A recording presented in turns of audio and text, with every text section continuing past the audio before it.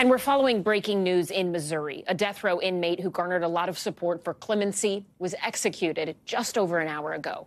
Brian Dorsey pled guilty to 2 counts of first-degree murder for the killing of his cousin and her husband, Sarah and Ben Bonnie, back in 2006. He filed several appeals throughout the years against his death sentence, including all the way up to the U.S. Supreme Court. Missouri Governor Mike Parson denied his last-minute effort for clemency last night, despite letters from dozens of former and current correctional officers who called Dorsey a, quote, model inmate and asked the governor to spare his life. The governor said no. Governor Parson said in a statement that the pain Dorsey brought can never be rectified, and carrying out his death sentence will deliver justice and closure.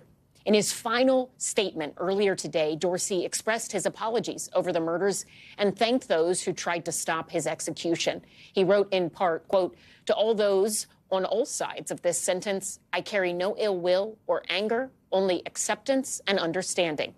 NBC News legal analyst Angela Cinnadella joins me now with more. So, Angela, walk us through this, because one of the things that made a lot of people look at this case maybe differently or just a little closer than other controversial or high-profile death executions was the fact that so many correctional officers were saying, hey, wait, don't do this. What made this different or unique, at least in some aspects, prior to him being executed? Yes, that's exactly right. That was really the most extraordinary part of this whole process. How often do you have 70 corrections officers, I think even north of that, writing on paper that this man was not only a model inmate, but was also fully rehabilitated? So that's the crux of this issue. When you philosophically look at even what the proponents of the death penalty are saying, they even tend to want to reserve these cases to those where the defendant can really never be rehabilitated. But here we have a defendant who everyone is saying has been fully rehabilitated over the decade plus that he was behind bars, and that at that point when he committed the murders that he was under a drug-induced psychosis, but was fully over that, was fully cured, and was frankly just almost bringing joy behind bars to other inmates and to the officers. So at that point you do wonder then, well, what is the point of the death penalty if it does result in something like this? You know, looking just at the big picture of death penalty, all of the EU countries, they have abolished the death penalty.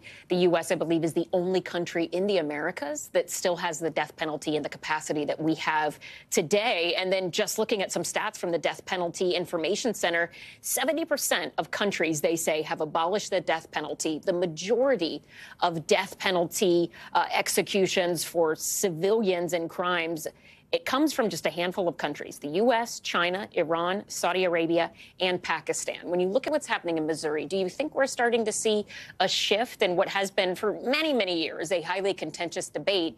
But does it seem like the tide might be turning here? Yes, absolutely. And I would say that it's been happening for a while, but it's cases like this that really spotlight the opposition to it. Because again, as I said earlier, even the proponents of the death penalty in a case like this, when the defendant has seemingly been fully rehabilitated, is left with the question, well, then what is the point if it's possible a prison system could work? If the prison system could actually reform this individual, then is a death penalty still required? So, yes, the movement has been going strong. Public opinion has certainly waned against the death penalty. So I think we are going to see more states in the future getting rid of it. All right. Angela Cinnadella, thank you so much. We appreciate you being here.